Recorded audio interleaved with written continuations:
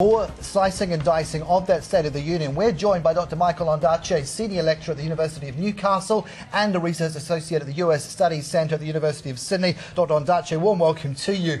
Let's get down to business. Let's talk tough on tax. It seemed to be that Obama made a lot of that in the speech, maybe at the expense of some of those foreign policy, more woolly issues. What did you make of those tax remarks? Yeah, I think that moving on the deficit and getting something done there is going to be absolutely imperative for securing Barack Obama's long-term legacy.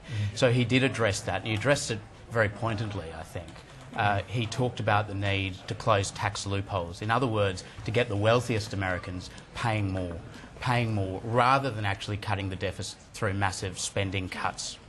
Do you think he spent too much time talking about the deficit? I think someone worked out, he mentioned jobs 30 times, deficit 10 times, because it kind of accepts the premise that reducing that deficit is a big priority, but it's also going to be one of the toughest things to achieve. Oh, it's going to be really tough. And he himself said at some point in the speech that reducing the deficit is not by itself an economic policy.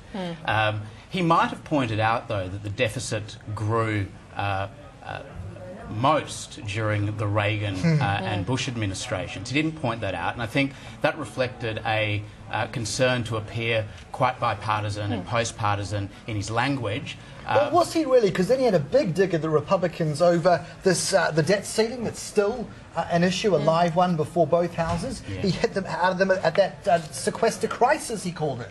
So he was pulling no punches there. Right, there was a veneer, I think I'd call it a veneer of post-partisanship, but really there was a cattle prod to Republicans to get with the program on the economy, to get with the program on immigration, and certainly to get with the program on guns. And that was the most rousing part of his address, I think, without any doubt. Were there new, fresh ideas as a second-term president for strengthening the job situation, addressing that major issue, or was it just kind of motherhood statements, you know, inspiring hope where really there is little hope given the policies he talked about? Or what did you find on that? I think the word workmanlike, you know, acutely and accurately sums up what this address was about. It reached its climax certainly at the end with the rhetoric on guns. I think that Barack Obama was very concerned to lay out the achievements of his administration on the economic front. 28 months of economic growth, 6 million new jobs created under his presidency, and to make the case that to grow the economy in the future, the burden should not be something that is borne by middle-income Americans, but by the wealthy. And I think in that sense, it was normal, sort of centrist, democratic State of the Union stuff. All right, let's feed all that into immigration as well. There was a kind of a sop to Republicans. There was a push on border security. Does that get them over the line? But importantly, does it actually spell further job creation by bringing in a lot of people who would have been exiting as soon as they got their MBAs, for instance? No green card stapled to that entrance, is there? I actually thought that was a critical moment of the address as well. I think they're going to get immigration reform in the United States coming out of this address. I think. What does it mean practically when you say reform? What will that mean? That means that there's going to be a pathway to citizenship for the 11 million mostly Hispanic illegal immigrants who are currently in the United States.